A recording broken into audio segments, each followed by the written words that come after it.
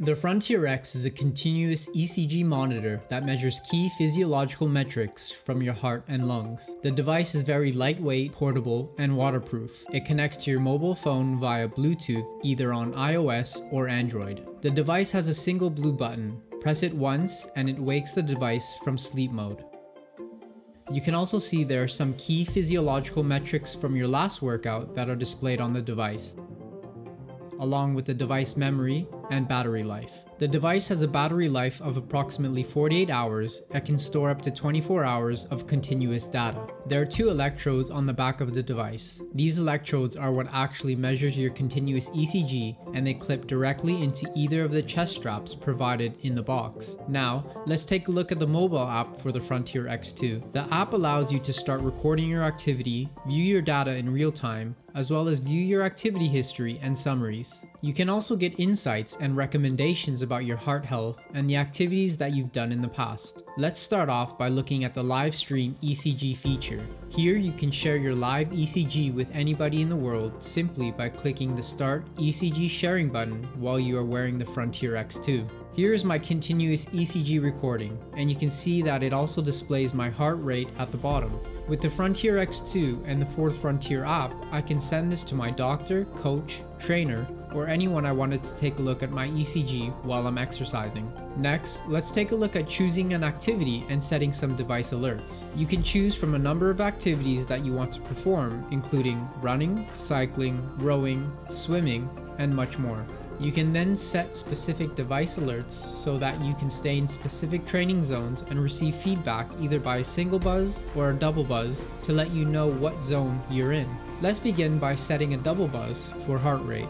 I'm going to select heart rate, and then I'll set an upper limit of 170 beats per minute so that the device will buzz twice if I go over that 170 BPM threshold. This can help me train safely or train at a specific intensity in order to achieve my goals. Now that that's set for the double buzz upper limit, let's set a breathing rate for the lower limit with a single buzz. This will ensure that I stay above a certain intensity, and I'll choose 28 breaths per minute. So now when I go and work out, I'll have a lower limit of 28 breaths per minute and an upper limit of 170 beats per minute. Let's go ahead and start my activity. Here's a time-lapsed activity that I recorded earlier today. You can see all my metrics on the screen displayed live. During your workout, while on the current activity screen, you can see and monitor your breathing rate measured in breaths per minute, your strain, which is the strain on your heart measured in millivolts, your heart rate measured in beats per minute, your heart rate variability or HRV measured in milliseconds, your training load, your cadence, distance, and pace. Once you have finished your workout, you can go to the history section of the app to learn more about these key physiological metrics and your overall performance. Let's go take a look at that, and I'll pull up my workout from today. Here's all my key metrics where you can see my heart rate, cardiac stream, and my insights from my workout, which are auto-generated by the 4th Frontier AI algorithms. These are the graphs from my workout today. You can see my heart rate, and we can also look at things like my strain, breathing rate, shock, and cadence all throughout my workout. Here are all my heart rate alerts that I got where I was above 170 beats per minute. You can scroll through and see exactly what your heart rate was at any given moment during your workout. You can also compare this to another metric such as breathing rate by simply tapping on compare and selecting breathing rate. In this case, I'm able to see how my heart rate compared to my breathing rate during my workout. Next, let's take a look at training load. Training load can be seen from the home screen. Training load is simply a measure of intensity using breathing rate and heart rate. Typically, the higher your breathing rate and heart rate are, the higher your training load will be. On the home screen, you can also see all of your metrics from the previous 30 days, and below that you can see recommendations for your next workout, plus how to achieve your training load.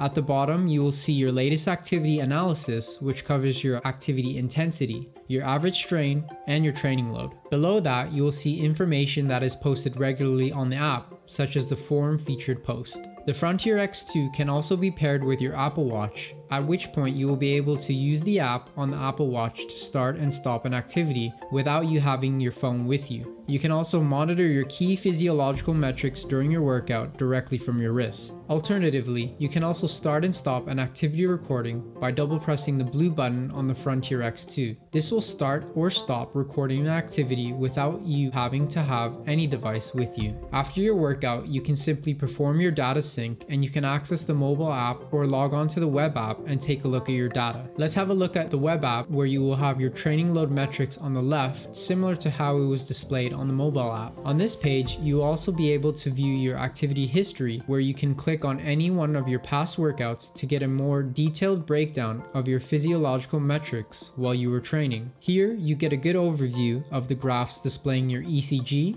heart rate, heart strain, HRV, breath rate, body shock, and step cadence. Further over, you can click on this drop down and access the link to share your ECG activity or your activity link with anybody like your trainer, coach, or doctor. You can also download your fit file. Now let's take a look at one of my recent workouts. Here you can see 20 seconds of ECG data at any given moment throughout my workout. If I scroll over with the cursor, you can see my ECG changing as I continue through my workout, and I can zoom in by clicking and dragging on the ECG. I can also use the caliper tool here to measure out different intervals in the ECG. Here I'll measure my QT interval. Now let's take a look at each of these metrics. First we have heart rate, and I can scroll through and see what my heart rate was at any given point during my workout. Below that we have cardiac strain. The cardiac strain may explain a difference in the oxygen demands and the oxygen supply to the heart. You want to try to keep the cardiac strain minimal to ensure safe exercise. You can see here on the graph, as long as you're in the green, blue,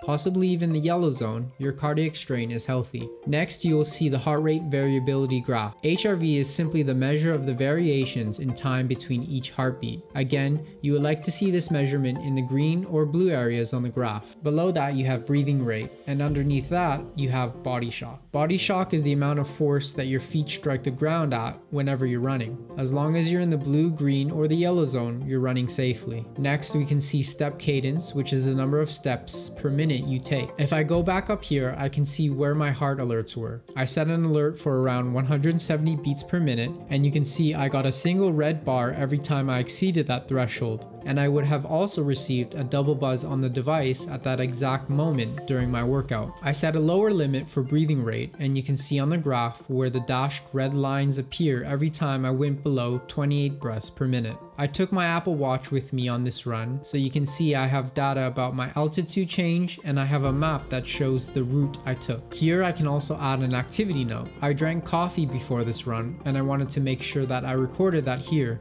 for future reference. Finally, up here you can see different values for each one of my metrics. Here I'm viewing my minimum values, but you can also see your average values throughout the workout, and if you click here, you can see your max values for each one of the metrics below.